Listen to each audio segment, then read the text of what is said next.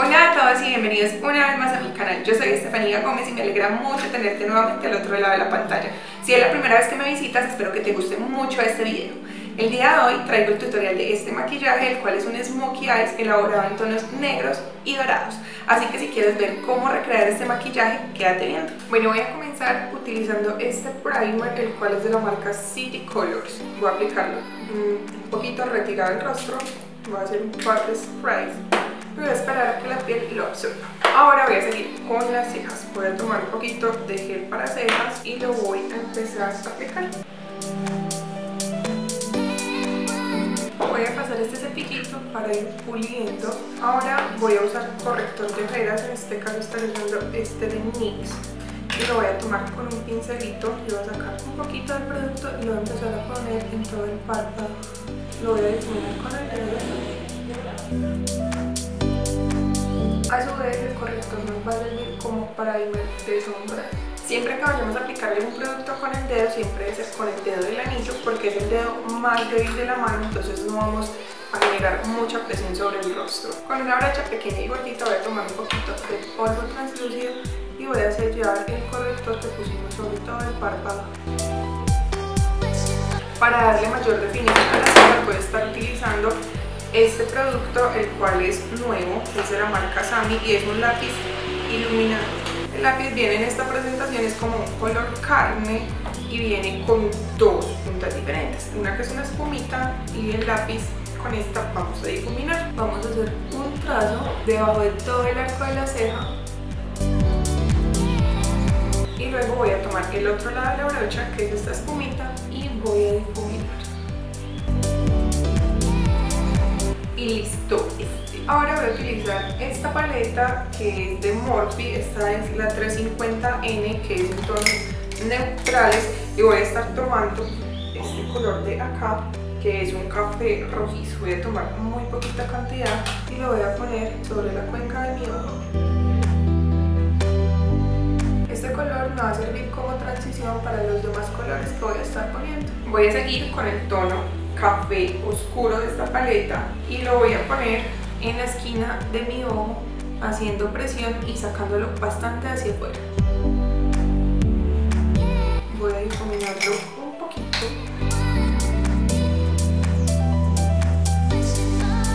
Ahora voy a pasar al negro.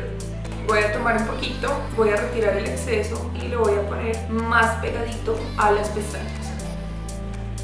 El éxito para hacer siempre el smokey eyes es difuminar muy bien los colores, que no nos quede una línea de un color, otra línea de otro color, sino que haya una transición entre todos los colores. Así que siempre después de usar un color oscuro, siempre vamos a poner una brocha para difuminar y vamos a ir quitando las marcaciones muy fuertes. Ahora voy a estar utilizando este iluminador en crema que es de la marca Covergirl, que es en un tono dorado. El número de este iluminador es el 315. Voy a tomar un poquito con el dedo débil, voy a ponerlo en esta zona de mi ojo, del lagrimal al centro.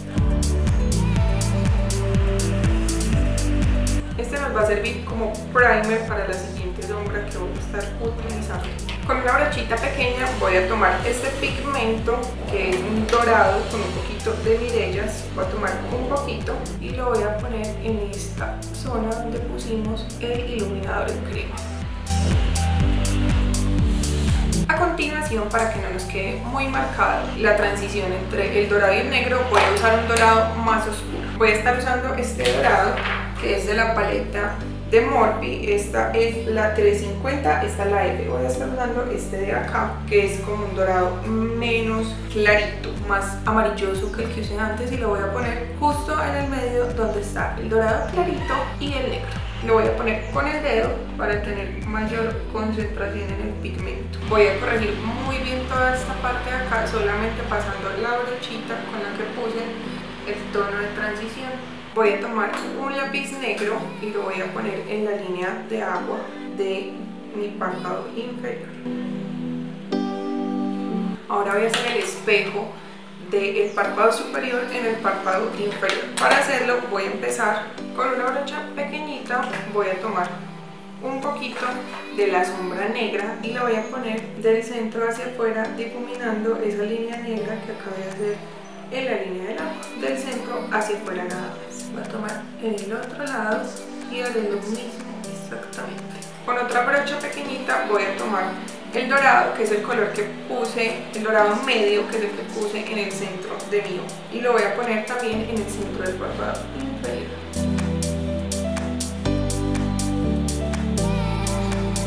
Voy a volver al pigmento dorado y lo voy a poner en todo el lagrimal, bajándome un poquito hasta acá.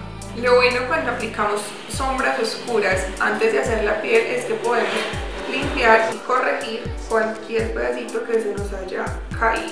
Ahora voy a pasar a la base, y para la base voy a estar utilizando una brocha que encontré, que es esta brochita. Tiene como una forma parecida a la de estos cepillos, pero esta es como un poquito más tupida.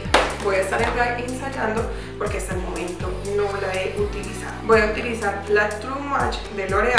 Voy a sacar un poquito. Voy a utilizar la brocha de esta manera. No sé cómo se utiliza, pero me parece que así puede ser muy chévere. Voy a tomar un poquito de la base y lo voy a empezar a repartir primero.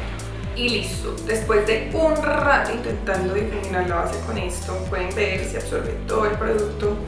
No me gustó tanto, la verdad, la brocha. Pensé que era más interesante, pero me demoré muchísimo. Me demoré mucho difuminando la base porque dejaba como marcaciones.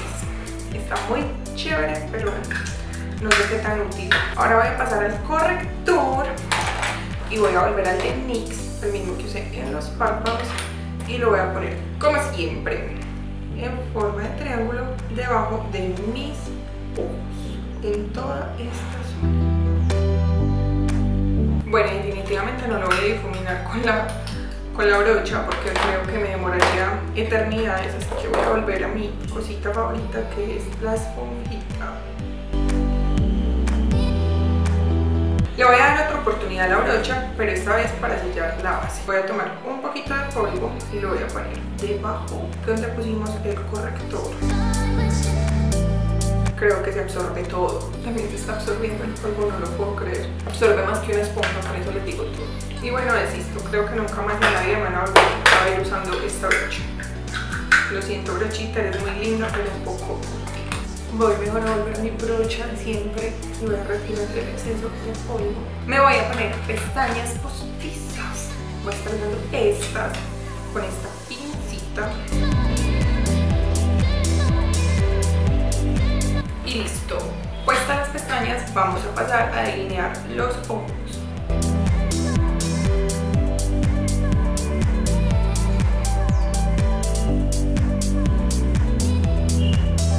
Voy a aplicar un poquito de pestañina para combinar las pestañas naturales con las artificiales. Y voy a poner, por supuesto, pestañina en la parte inferior. Ahora voy a poner un poquito de bronceador.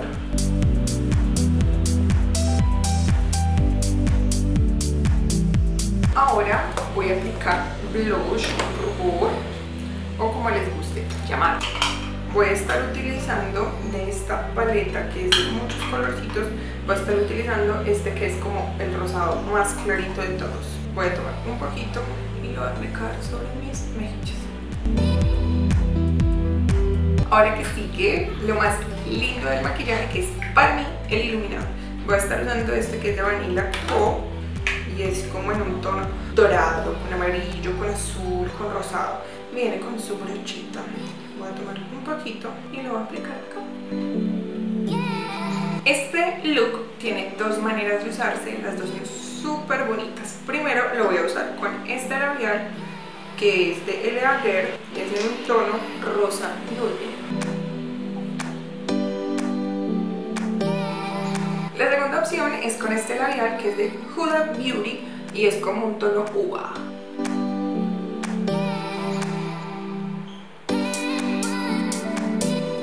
Para finalizar voy a estar aplicando este fijador de maquillaje que dice que es mate, que es también de la marca City Colors, igual que el primer que utilicé. Voy a alejarlo y lo voy a aplicar.